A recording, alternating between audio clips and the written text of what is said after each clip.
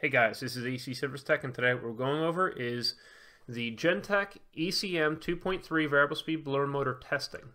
So this blower motor right here is the ECM 2.3, and you can tell that by the 16-pin connector right here.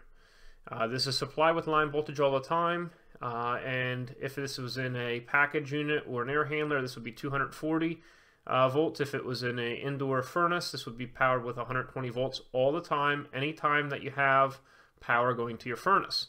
Now the 2.3 model ends up powering this blower motor with 24 volt signals. Depending on the pin connectors will depend on the speeds.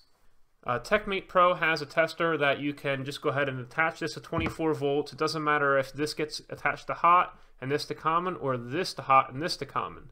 In this case, we can connect it from here onto the transformer, which is 24 volts, and then we could plug our 16-pin connector in. This already has power to it, and then we can go ahead and see if our motor turns on.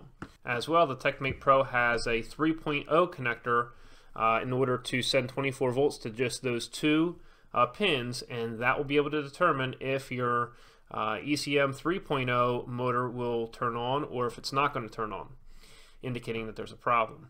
So on my other videos, I've gone over how to test the ECM 3.0 without a tester like this. I've also gone over how to test a X13 blower motor without any other type of testing device. In this case, since this is a 16-pin connector, this is a little bit harder to jump out, and I want to show you which pins you can connect a spare connector to in order to basically make a tester of your own. So anytime you replace older units, you can go ahead and cut the 16-pin connector out, and then you have basically a tester. I'm going to show you which ones to wire, and you don't need all of these wires. I'll show you which ones to go ahead and pull out, and which ones to power, which ones to put the common wire on. So here's a spare connector, and you see that we have the tab on the top right now. You can see that the top 5 on the left-hand side, you can go ahead and pull those wires out, and the bottom left you can pull out as well. You can pull out the third from the right on the bottom. And then you have the rest of these. Basically, these 3 wires get connected. It's the top right one, and then it's third from the right, and then this one is on the bottom, second to the left. So whether this is hot and this is common, or whether this is hot and this is common, it doesn't really matter. You just want to have them all connected together. If you were going to have a permanent setup, I would make it longer than this, and I would also go ahead and solder these wires together just to make sure that you don't have a wire falling out of the connector. So that's what I would do. So here's a quick little drawing of what the connector looks like with the tab on the top, and you're looking at the back of the connector where the wires are. Now you see that the power is coming over to the TechMate Pro. We're going to go ahead and turn it on, applying 24 volts over to the pin connector. And you see that our blower motor is operating. So now we're going to go ahead and turn this off, and we're going to connect our homemade one. We're going to go ahead and apply power to the transformer and turn it on.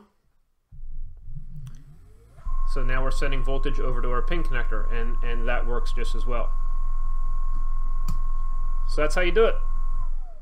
And if you're looking for the tools used in this video, such as the UEI multimeter or the TechMate Pro, I have them both linked in the comment and description section below. And if you want to help support this HVACR training channel, any purchases made after clicking on any of the Amazon links whatsoever, it doesn't have to be that actual item.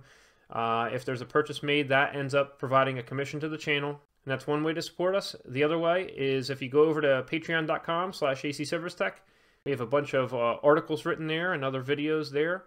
And the way that Patreon works is supporters pledge to give $1, $3, $5, and up for every new acservicetech YouTube video uploaded to the channel here. And in order to show my appreciation, I spend extra time answering their questions. I try to help them out. Well, I hope you enjoyed yourself, and we'll see you next time at acservicetech channel.